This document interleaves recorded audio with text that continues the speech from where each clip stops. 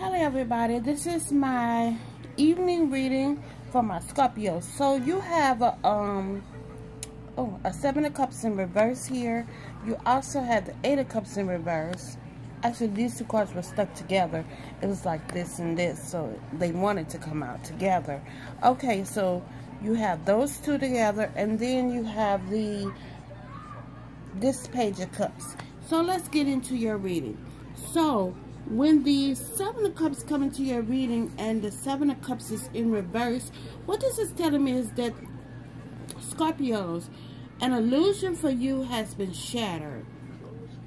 It's something about a more realistic outlook or game plan is game.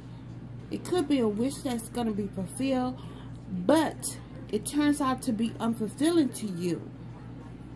It's also about striving to be less shallow. It could be a resistance to fantasy or temptation.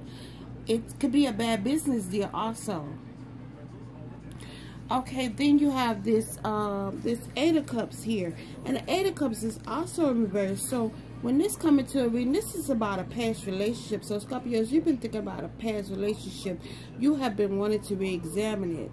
You have an old emotions coming up and memories are coming back to the forefront. You're thinking about this person long and hard here.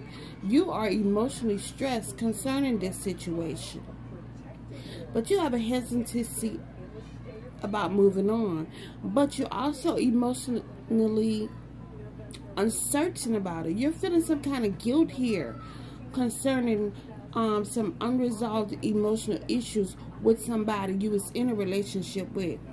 But you got a Page of Cups here, and this is saying somebody want to offer you some love.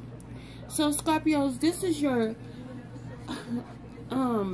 reading for right now. Please like and subscribe to my channel, and thank you very, very much.